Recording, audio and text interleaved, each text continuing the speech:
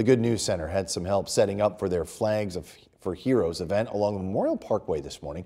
News Channel 2's Ben Kinney explains. One by one, members of the Notre Dame NJROTC carefully placed thousands of American flags along the Memorial Parkway in Utica. It's part of the Good News Center's annual Flags for Heroes tribute. The cadets were more than happy to help honor the fallen.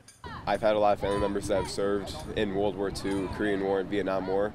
And then for the unit, we like to give back to the veterans in all ways that we can. They do a lot for us as a unit and just for our country, so it means a lot for us to be able to help support that.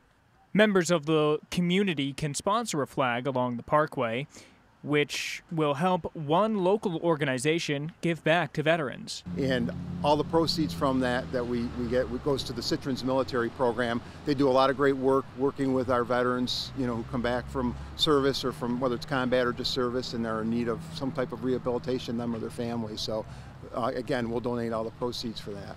For NJROTC cadets, it was important for them to help with an event that means so much to the community. It's a way for us to give back to the community.